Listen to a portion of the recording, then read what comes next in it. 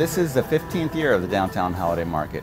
We started this with the Downtown Business Improvement District, and it has grown in size and in stature ever since. This is now an event that the city embraces as a whole as a significant piece of what makes DC special in December. Well, everywhere I go, that whistle haunts me. We want to be self-sustaining as much as possible and eco-friendly as much as possible. So we use biodiesel for our generator that runs this whole show. We use recycled paper material for our shopping bags. We use LED lights as much as possible for our lighting. Many vendors are very eco-conscious and eco-friendly and use either certain paper materials or recycled products to make something gift-oriented out of.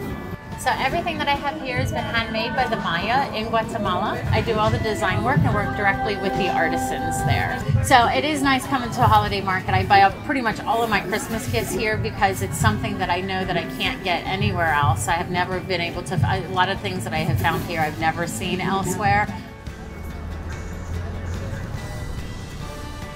This is my first time at the holiday market. It's nice to have a little bit of Christmas spirit here in DC, and nice to come off of work and relax and get distressed by hanging out with folks here at the market.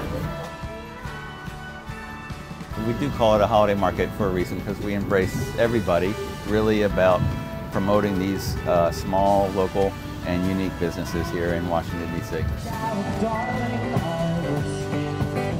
A lot of things that you hear in holiday music and stuff is a lot of soul, and I feel like we put a lot of soul into our music, so I feel like it kind of fits with the holiday spirit, as well as just kind of spreading harmony, and that's kind of what the holidays are all about, and that's what a lot of our music is about. So.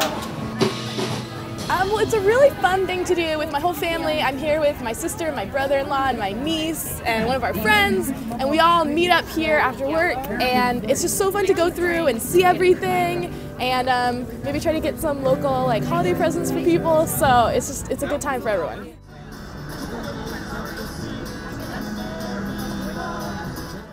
The holiday season is about shopping, of course, but instead of online, instead of at the malls, you're coming to an experience outside, and you're seeing really unique products and unique people that can explain how that product was made.